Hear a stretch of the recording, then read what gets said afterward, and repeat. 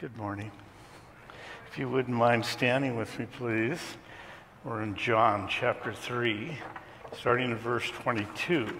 The Gospel of John. John writes, "After these things, Jesus and his disciples came into the land of Judea, and there he remained with them and baptized. Now John also was baptizing in Enon near Salim, because there was much water there. And they came and were baptized, for John had not yet been thrown into prison. Then there arose a dispute between some of John's disciples and the Jews about purification. And they came to John and said to him, 'Rabbi, he who was with you beyond the Jordan, to whom you have testified, behold, he,'" Jesus, "'is baptizing, and all are coming to him.' John answered and said, 'A man can receive nothing unless it has been given to him from heaven.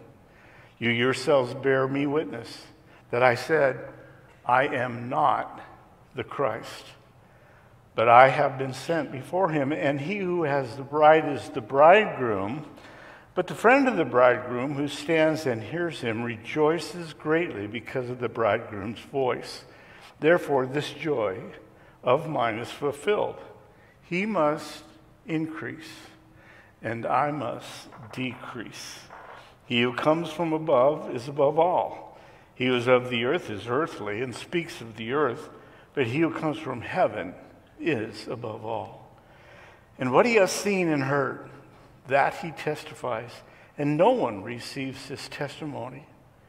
He who has received his testimony has certified that God is true. For he whom God has sent speaks the words of God, but God does not give the Spirit by measure. The Father loves the Son and has given all things into his hand. He who believes in the Son has everlasting life. But he who does not believe in the Son will not see life, but the wrath of God abides upon him." Let's stop there and pray. Lord, we need you to teach us. We ask you to come and give us insights and wisdoms, how to apply your word to our own life in the days ahead. So speak to us now through your Spirit. We ask it in Jesus' name. And all of God's children agreed by saying, amen. You may be seated, please.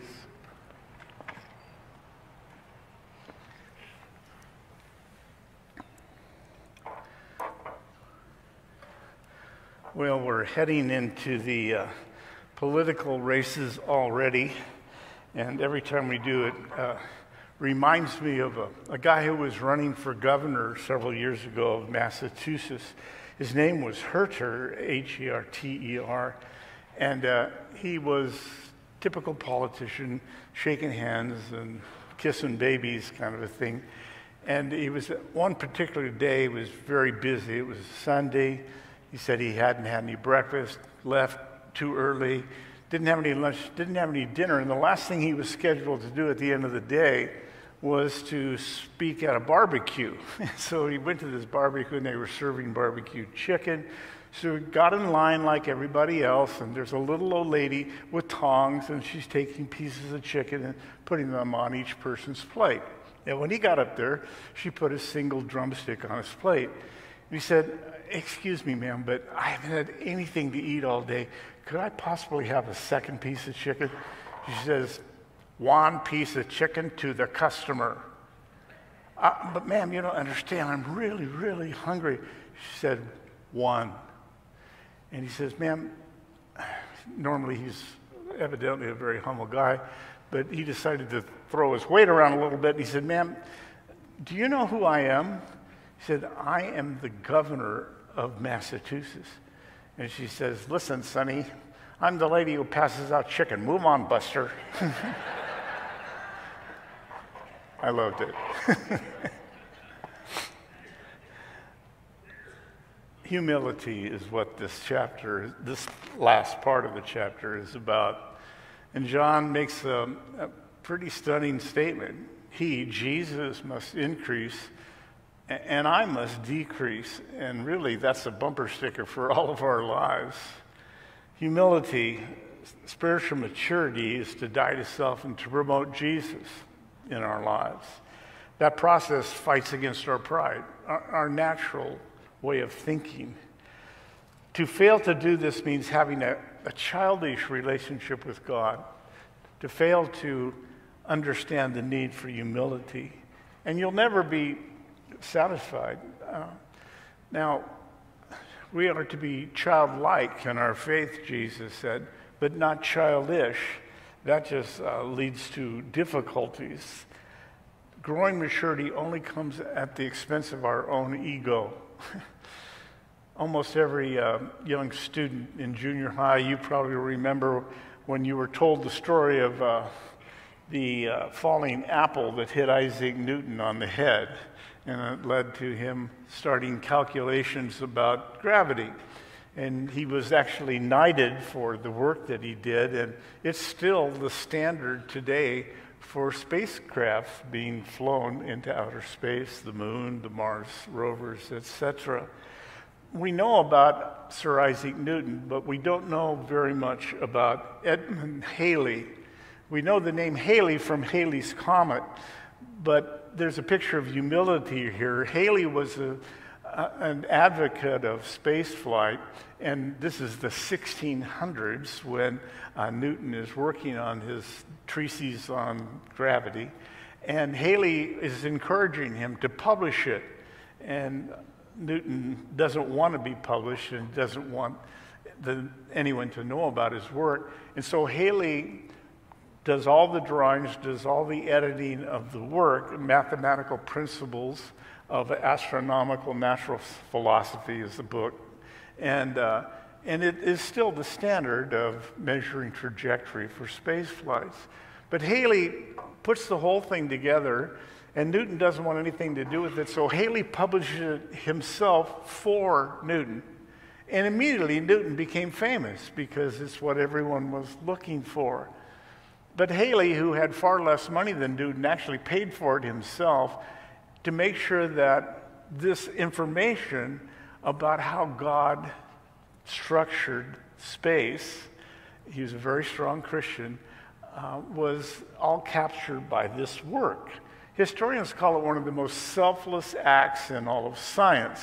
Now, we find it in other areas, music and sculpting and other different disciplines, but it's the picture for Newton to grasp how one man could be famous by another man actually pushing him forward. I use that as an illustration because that's exactly what John the Baptist is doing with Jesus here. Not like Jesus needed an ad man or a marketing department, but that John recognized who Jesus was, and that's where this is going. I must decrease, Jesus must increase.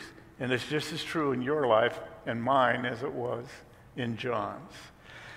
Barnabas in the New Testament pushed Paul out in front, and Timothy and Titus were all byproducts of this man who was looking for others to promote. It's amazing what can be accomplished if you don't care who gets the credit for it. And that's really a picture of the body of Christ down through the last 2,000 years. That's what God is calling all of us to. Not self-promotion, just the opposite, Jesus promotion. So there's 3 parts to this section, and it actually is a testimony, a witness, a teaching, if you will, from John the Baptist. The first part is the covenant is passing, 22 through 27, the Old Testament, Old Covenant.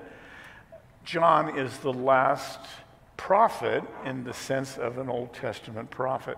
Now, the last book in the Old Testament is Malachi, and he was a prophet also.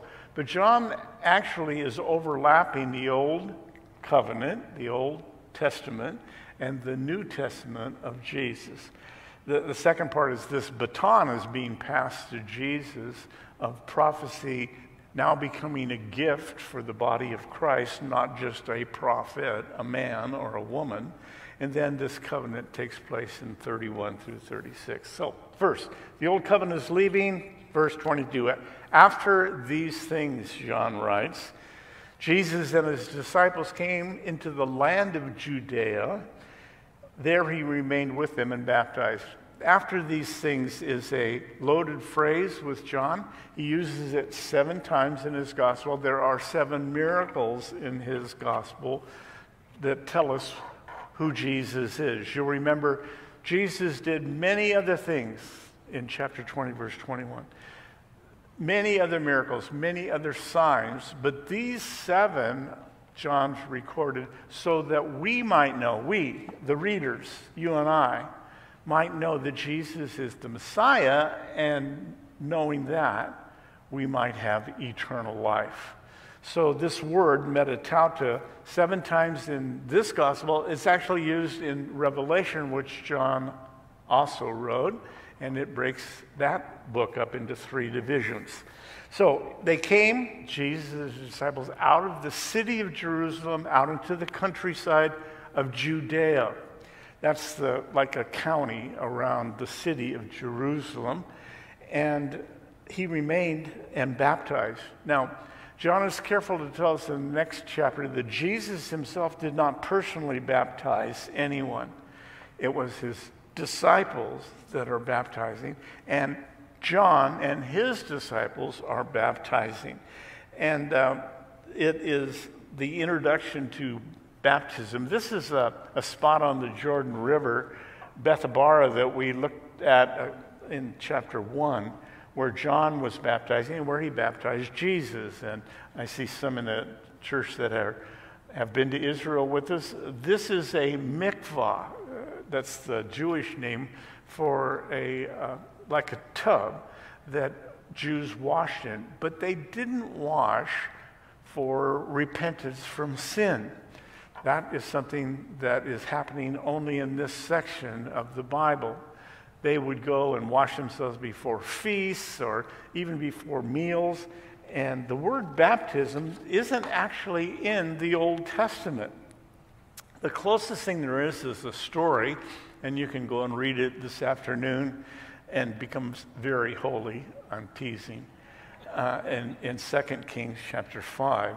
It is interesting, though. There was a Syrian general by the name of Naaman, and Naaman contracted leprosy, and he was going to die. It was a death sentence in that day.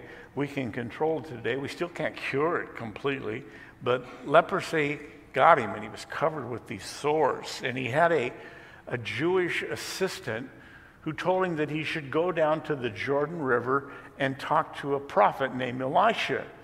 And Elisha served a God who could heal him. And so Naaman went, and he found Elisha, and Elisha says, I want you to go into the Jordan River and wash yourself by immersion 7 times. And he looked over at the river, and he said, that dirty old river, I'm not getting in that. We got cleaner rivers up in Syria, Damascus. And his assistant said, it might be God. Maybe you ought to try it. What's to hurt? It's just getting wet 7 times. And so Naaman said, yeah, you're right. Went out, dunked himself 7 times. When he came up the 7th time, his skin was like baby skin, it says. It was absolutely, completely healed. Now, that's the closest thing to the idea of baptism in the Old Testament. So why is it here? Why is it so important? Because God gave John that job of baptizing for the repentance, for the removal of sin. And so you repent and be baptized, John commanded, and that started, he said, I'll baptize with water, but there's one coming after me who will baptize with fire and with the Holy Spirit, speaking of Jesus. So there is this ritual washing that takes place in Judaism. Now, John is doing something different. He's baptizing Jews, people who were already born into the family of Abraham, children of Abraham, and that's going to cause a confrontation.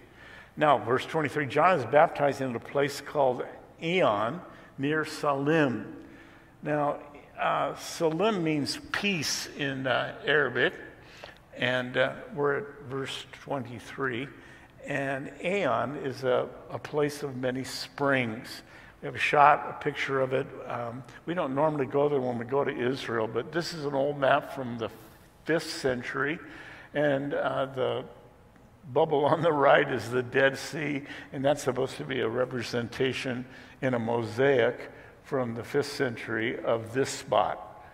This is Eon, and there's a lot of springs there. It's a very marshy area. That's why they went there to baptize. There was much water, and they came and were baptized. John, verse 24, has not yet been thrown into prison. We know from studying in Matthew that he would be beheaded at the request of Herod's stepdaughter, Salome. She danced and asked for John the Baptist's head, and he would be killed shortly after this. So this next section doesn't appear in Matthew. It's only in the Gospel of John. So there's a dispute. There's a debate, verse 25, between some of John's disciples and the Jews about purification. John's disciples are Jews themselves. John himself is a Jew, so this isn't a derogatory term. He's talking about the leaders of the Jew. In the Gospel of John, whenever he says Jews, he's talking about the religious leaders that came from this county, if you will, called Judea. And that's where that name comes from. So there's a dispute about purification. Purification, charismos is the Greek word. And I say that to you because it sounds like catharsis, overflowing with water. And that's the root of it. But forgive me for my biochemistry background, a better translation would be a catheter.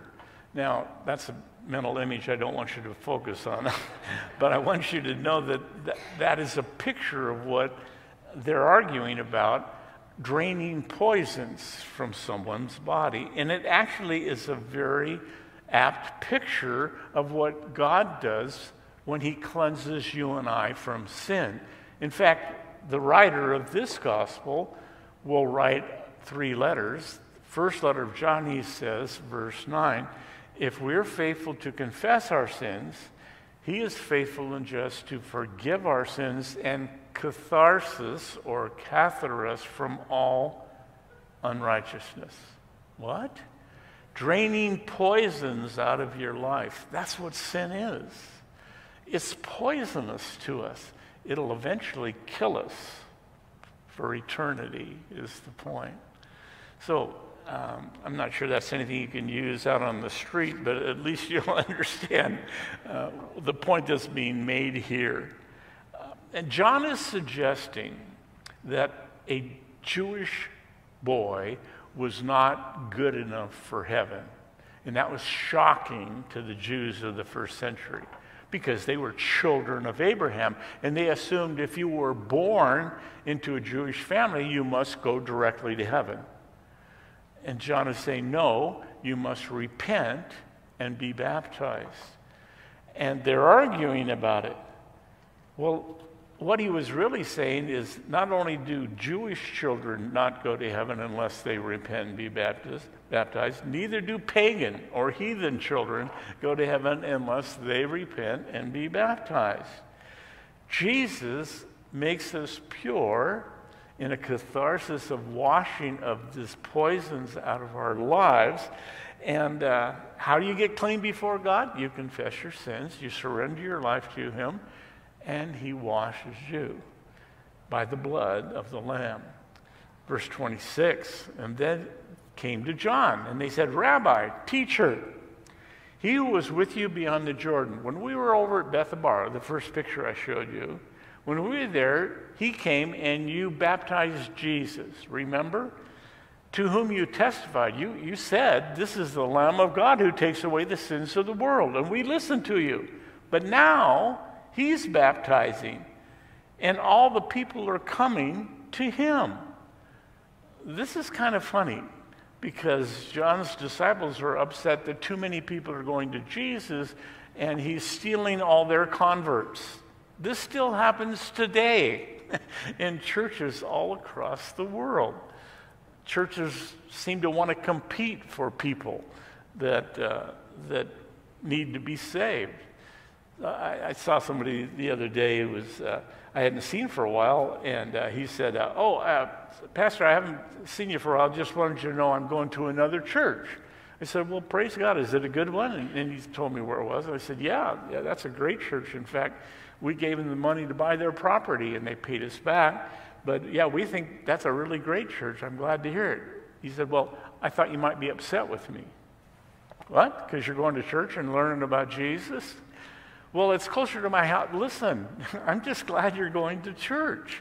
Anywhere that teaches the Bible. Well, that's kind of what's going on here. John's disciples are saying, hey, he's stealing all our converts.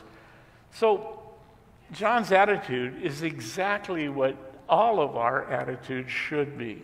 John answered and said, a man can receive nothing, a woman can receive nothing spiritual unless it has been given to him from heaven. Jesus is giving people new life, and we ought to be excited about it. And if somebody else can preach the gospel, somebody else can teach the Bible well, we ought to be excited about it, that God has given that person gifts to do that, unless it had been given to him from heaven.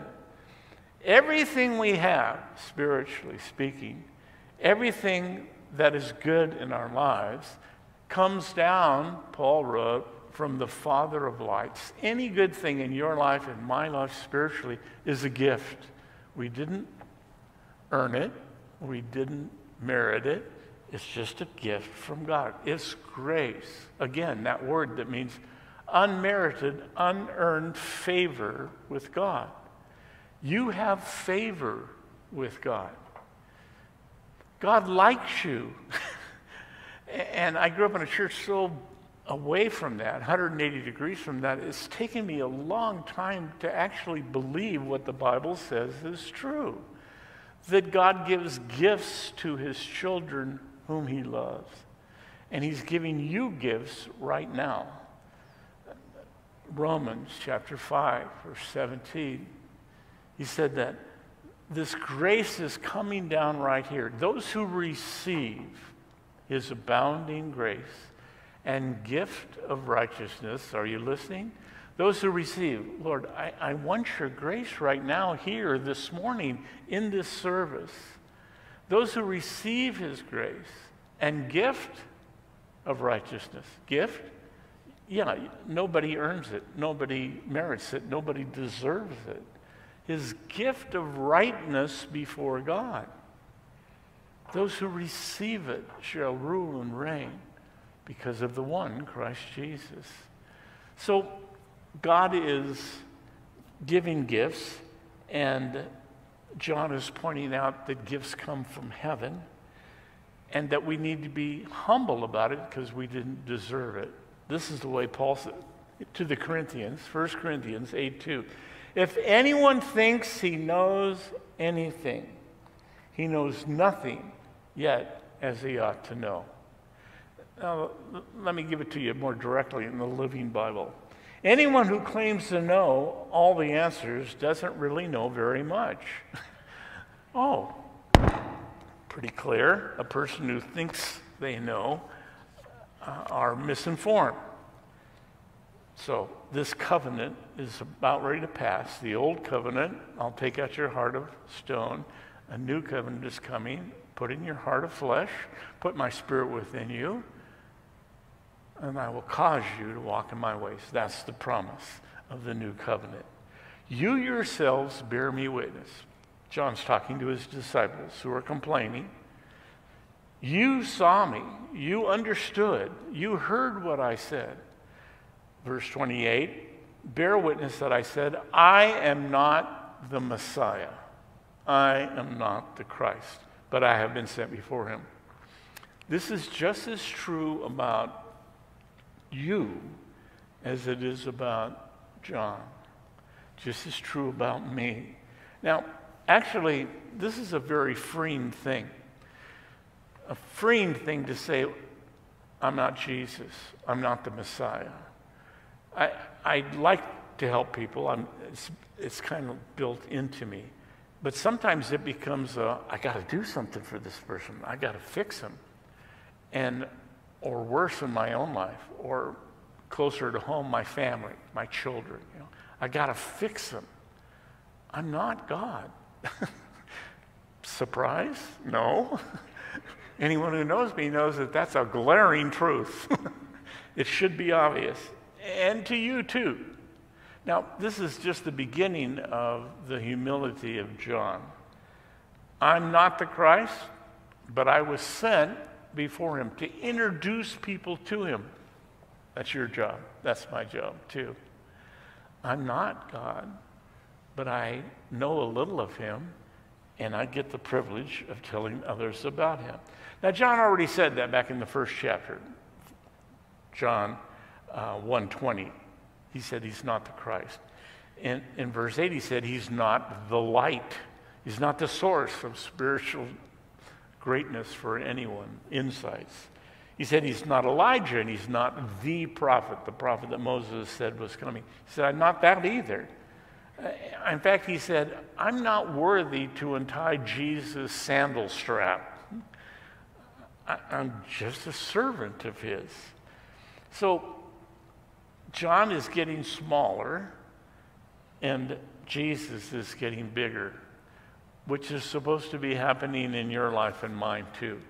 That I'm supposed to be less of Ed and more of Jesus, so you can see more of Jesus in me and less of me. Sometimes Ed is still very glaring. Now, John uses an illustration here that we don't get at all, because we don't know what a Jewish wedding is like. Verse 29. He who has the bride is the bridegroom. But the friend of the bridegroom, who stands and hears him, rejoices greatly because of the bridegroom's voice. Therefore, this joy of mine is fulfilled. Now, John is saying that he's happy to be the best man. That's the closest thing we have in our traditional weddings.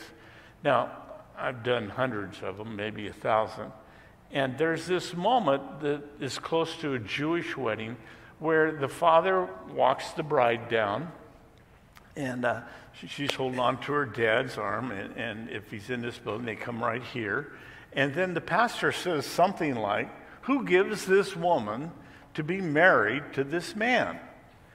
And this is the moment when fathers lock up, because they're going, wait a minute, I'm giving my daughter away? That little cute thing that I held in the hospital, that I got all the way through school, that I taught her how to drive? Give it to that guy? He's got beady eyes. I don't trust him at all. I've heard fathers out loud say, no. And the bride starts to cry, and her mother's freaking out. Who gives this woman? No.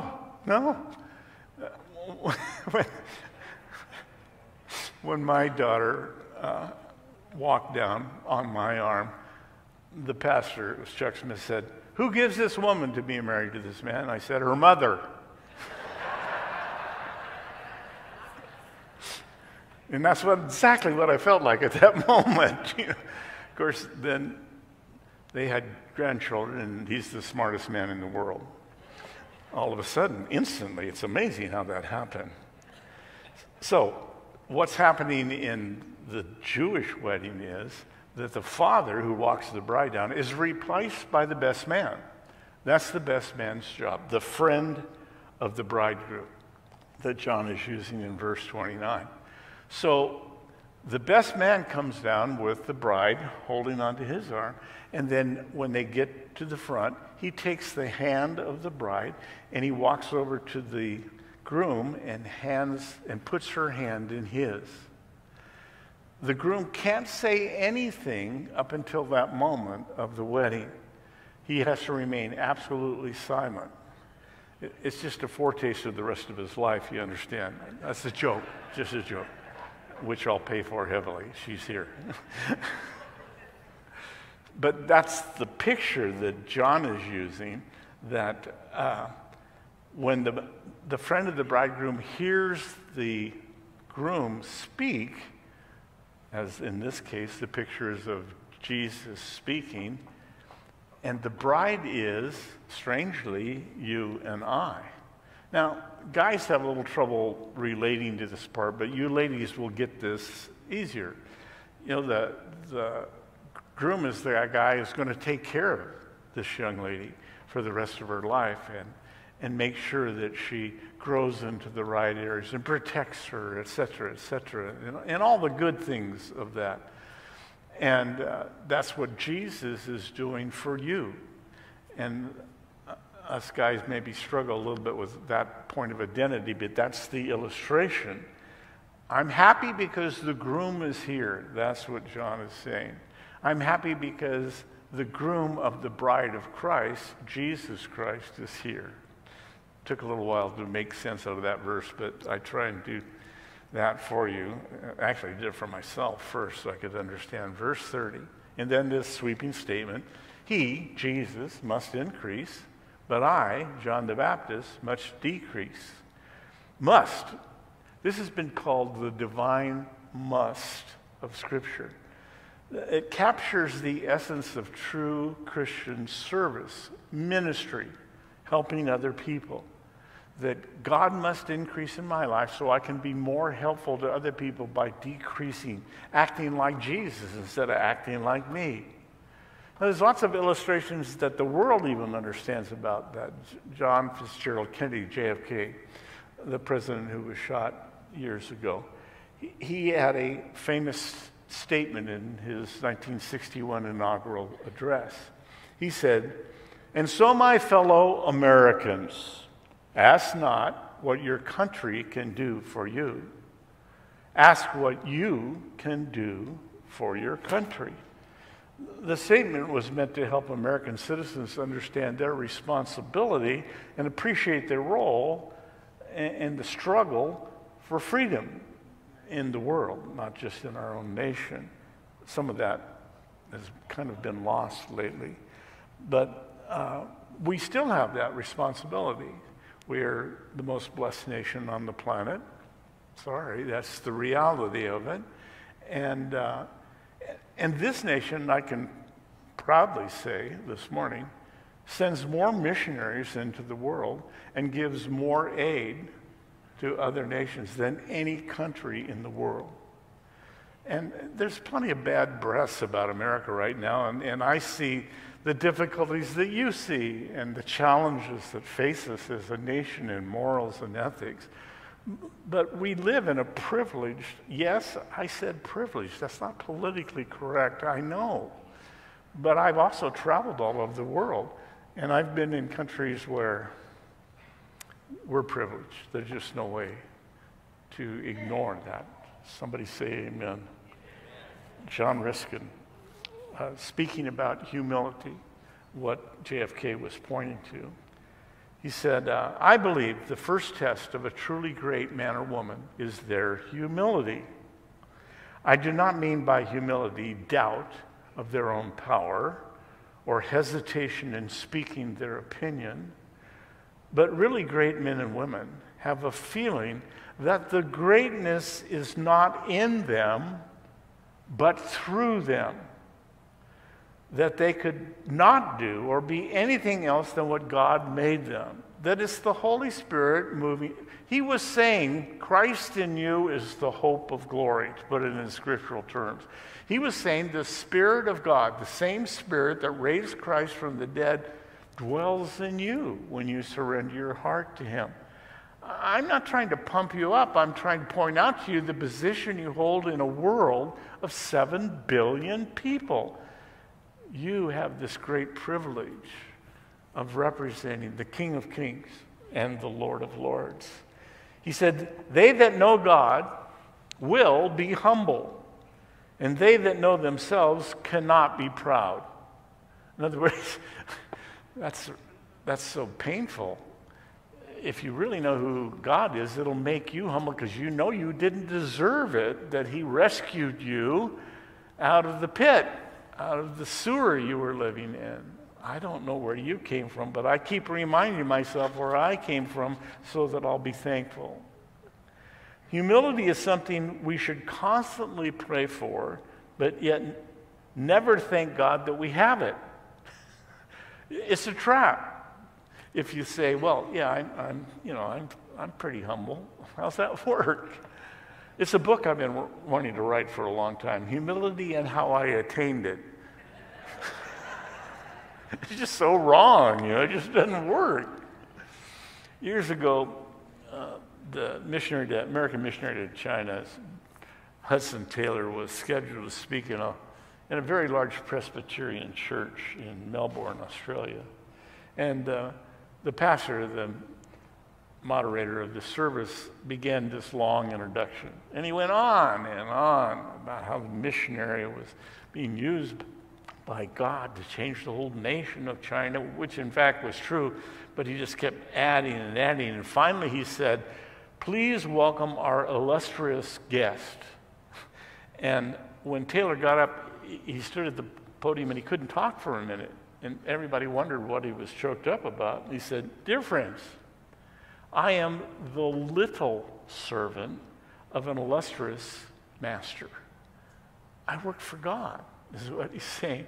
And anything you see that happened in my life that's been spiritually good is a result of something that God did, not what I did. So the covenant is passing, the baton is passed, and now the new covenant comes. Jesus is superior to John in 5 ways. Now, this is John speaking. He's giving a sermon to his disciples still, okay? So there's 5 of them. It starts, number 1 is in verse 31. He who comes from above is above all. He who is of the earth is earthly and speaks of the earth, but he who comes from heaven is above all.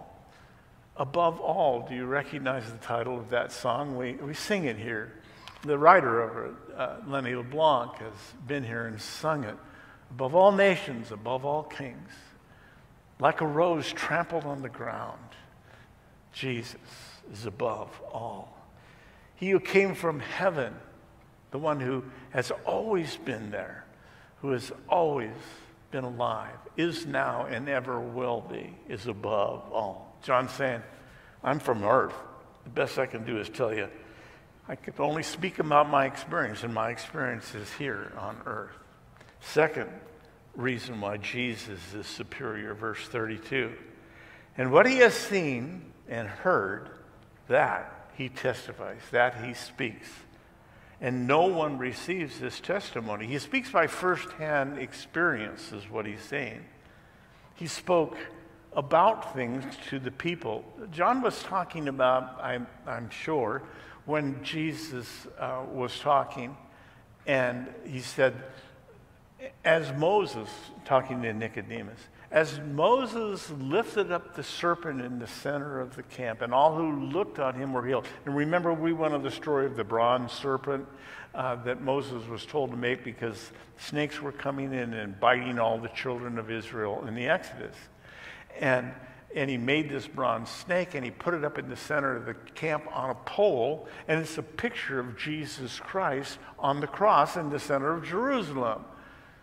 And so all who looked to the bronze snake, a picture of sin from the Garden of Eden, Satan was in the shape of a snake. Are you still with me? And Jesus is explaining to Nicodemus what that symbol was. Hundreds of years, 1,400 years earlier. That was a picture of the Messiah on the cross, Nicodemus. You have to do the same thing. When you see sin put on Jesus on the cross in the center of Jerusalem, you look to him and believe. All who looked to the snake believed, and they were healed. Now, I went through that whole thing for you to realize that Jesus wasn't saying that because he'd read it in Numbers chapter 21. Jesus was there in the Exodus. That's John's point, that he had been there. And he's talking about these things that he saw. When he said to Nicodemus, the wind blows and you can't see it. And we don't know from where it comes from and where it's going. He's quoting Ezekiel, but he didn't get it from the prophet Ezekiel. Jesus spoke through Ezekiel and told him to write it down. Again, John's point is that Jesus is first-hand experience, not teaching something he read in a book. He wrote the book. Third one, verse 33. He who receives, takes in, accepts his testimony, his witness, has certified that God is true. Jesus' statements is true. Jesus, God the Son, always agrees with what God the Father and God the Holy Spirit say. And he speaks it out. You can trust anything that Jesus said. Maybe that's so obvious we don't need to go over these, but this is the 5 points of John's sermon, if you will. Fourth one, 34. For he whom God has sent speaks the words of God. Jesus speaks the words of God. For God does not give the Spirit, the Holy Spirit, by measure. Jesus has all of the Holy Spirit. John the Baptist, the one who's speaking, says, I received the Holy Spirit while I was in my mother's womb. You'll remember when Mary came to visit her cousin, that John the Baptist was in the womb, and he leapt for joy. Jesus has had the whole power of the Spirit from before eternity through now. Last one, verse 35. The Father loves the Son and has given all things, there it is again, all things into his hand. The Father sovereignly had granted that status to Jesus. He is the one above all. And then he gives us a summary statement. He who believes in the Son has everlasting life. Believes has eternal life? Sounds too simple. Sounds too easy.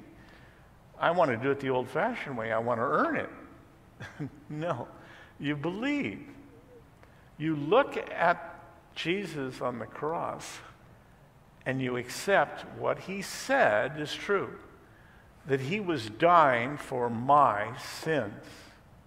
He was dying for yours and 7 billion, billions of other people, but he was dying for my sin. I believe he took the punishment that I deserved, and I have eternal life. Did I earn it? No. Did I deserve it? Definitely not. Did I do enough good things to offweigh the bad things? There's not enough time. It's grace. He who believes what Jesus said has life. He who does not believe the Son shall not see eternal life, but the wrath of God abides on him. If you do not believe that Jesus died for your sins, well, I just don't believe. You refuse. You're being stubborn, pig-headed, whatever you want to call it. Ignoramus. Of which all those things fit me. And so I've lived in that land and dwelt there for 26 years. Stupidity on 2 legs. So let's try and put it all together so it makes sense. F.B. Meyer, British pastor, said this about humility. I used to think that God's gifts were on shelves, one above the other, and that the taller we grew as in Christian character, the easier we could reach them. But now I find that as God's gifts are on shelves, one beneath the other, that it is not a question of growing taller, but of stooping lower, humbling ourselves, that we have to go down, always down, to get his best gifts. That's the journey of our lives. If we will humble ourselves, he will use us, exalt us. We live in a fallen world that even humility naturally desires to lift itself up. Just look at the ad campaigns. You deserve. Really? No, I deserve something different. One might argue that the highest lesson a believer has to learn is this: humility. Humility does not come by itself. We must constantly choose to humble ourselves. Now, that sounds very foreign to our world. I understand. And I see Christians struggling with, is that a right view of life? Am I supposed to beat myself up? No, you're supposed to just admit the reality is you're a sinner. You have a black heart. Came that way. But by the grace of God, he changes us from the inside out, and we find ourselves wanting to do the right thing. But to stubbornly resist the creator of the universe who died on a cross for our sins is folly.